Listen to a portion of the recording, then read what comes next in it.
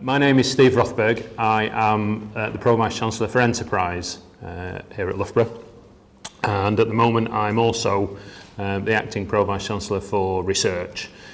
So I wear both of those hats as I stand in front of you at the moment, because I think both are very relevant to what it is that you are proposing to do in this set of workshops. When Catherine told me about the workshops, Miss Catherine told me about the workshops, it really caught my imagination, and that's how I come to say, well, you know, do you want me to come and say a few words to get things going? Not because, just because of the topic, which of course is all important, and I stand in front of you trying to do my best impression of someone who's digitally active. I have a piece of paper sellotape to the front of this that I'm reading off, you understand, but I'm trying to play the part. That's not true, it's the real thing. So not just because of the topic, but because for several things really. First of all, this is a training activity for research staff, and I don't think I'm alone in the view that universities need to do more for the career development of their research staff in many ways, but including through facilitating activities such as these. So I think it absolutely hits that particular button.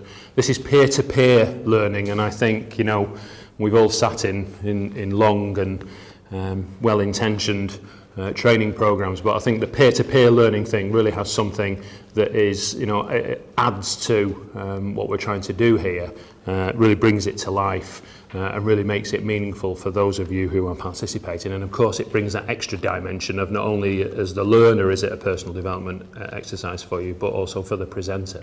It's a very valuable opportunity as well. So I really like the peer-to-peer part of it. I read when I was just doing my little bit of preparation that you're here because of survey responses from a survey that happened a few months ago.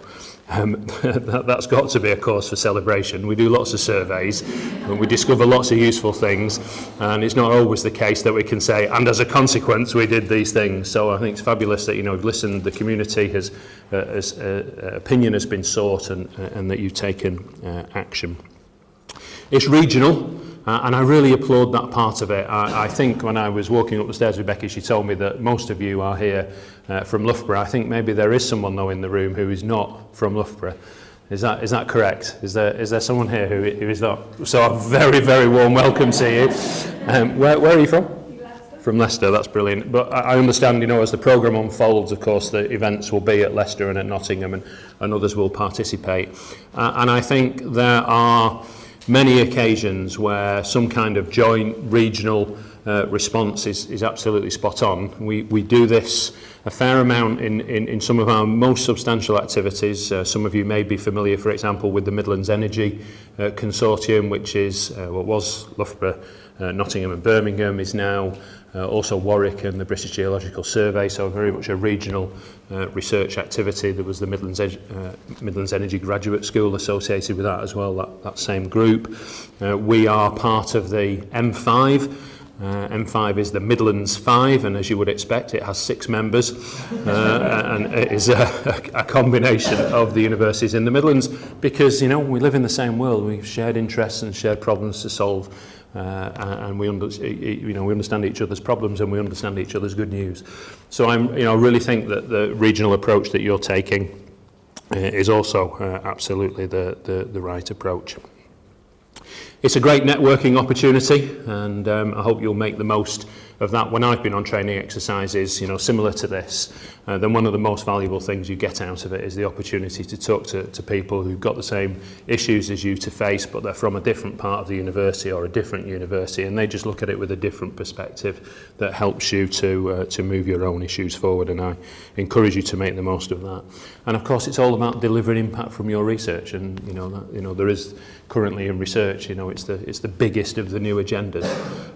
We're all waiting for our ref results, and they'll be with us in a couple of weeks' time. Impact for the first time with substance will be part of that assessment. It's here to stay, And if I wear very much my Pro Vice-Chancellor for Enterprise hat on this one, it's absolutely what that role is all about. High quality research, absolutely essential, but taking it forward so that it changes our lives and the lives of other people is what we've got to do a better job of as university researchers in the future. And your topic today is bang on that. So I think what you're going to do today presses so many of the right buttons that I hope it will be, I'm sure it will be a great exercise, not just today, but in the other 3 workshops that you do when you do the repeat sessions at the other institutions. I hope it will work out as you planned and be as successful as I think it can be. I'm going to hand over to Becky now, who is going to take you forward into the session for real. I am heading over to Science and Enterprise Parks, which is on the west side of our campus, to talk about energy actually, so it's a Midlands Energy Consortium activity, so I'm being regional and networking as well. And I hope your session goes well. So great, that was a good introduction. I'm just going to give you a very brief introduction to this session. Thank you very much for all coming. It's quite exciting, we've been talking about this for quite a number of months now, so we're glad that it's finally happening, finally on the ground, and we hope it's going to be a great session. We've got a number of different speakers here, so it's going to be quite fast-paced, I would imagine, little slots that people are going to keep changing over and sharing their knowledge, their experience, any words of wisdom that they've got, and people have really got a really good range of experience here, even in the planning. I've learnt loads from other people, and I think it's going to be a really great opportunity to just see what people are doing within their own research, within some lecturers here, and within what they've used with their students as well as their research.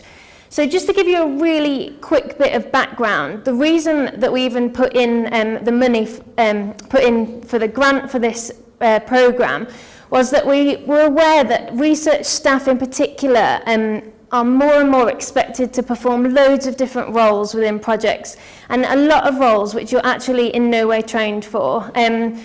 So I know that within my projects I've had to do things like branding or things that are a lot more design based than I'm trained for, even though I'm based in the design school, and suddenly you feel like you're like learning on your feet. And we thought, well, hang on, there's people within the university that have those skills, so why aren't we sharing those skills amongst each other and actually learning from each other, instead of having to go on another course where you learn from an expert that's not kind of really what you need to know. So we thought actually the principle of sharing the skills amongst each other, and also that it's tailored specifically to what you might need within an academic job and specifically within research. We thought, well, that's a great idea. Why aren't we doing that? So that's where it came from. And then Sarah's going to talk a little bit more about the partners of the programme and the survey. But that's the point. And the point is that it kind of, the 4 sessions that we're going to run step through a typical research process. So that this first one is kind of about like establishing yourself, putting yourself out there, how to get that contact with the outside world. Then we step forward into actually when you're doing that research, how you might communicate, how you might use visual media, how you might use creative skills to communicate your process, or communicate to stakeholders, communicate to your participants in research. Then we look at when you've actually got your data, what can you do with that? Infographics, or how can you visualize data, or what can you do creatively with your data to make it more interesting to other people. And then finally, increasing your digital impact. So we know there's a big agenda in terms of impact and how you can get your information out there. So actually, how can we do that in creative ways and digitally, and kind of more interestingly than the typical academic outputs. So that's a brief rundown of the sessions. They'll run through till March next year. March, the last date? I think, yeah. All of them will be at Loughborough, 2 will be at Nottingham as well, and 2 will be at Leicester as well. Great, thank you. I don't know if there's much more to say really, apart from highlighting that myself and Becky are currently joint chair of the Loughborough University Research Staff Association, and ourselves, along with Kirsten, who's currently on maternity leave, were responsible for developing the proposal, which was funded by the AHRC. So all these workshops that are going to be run over the next few months are all funded by the AHRC. And we've also had support from within the university from Catherine North and other colleagues related to the Research Staff Association.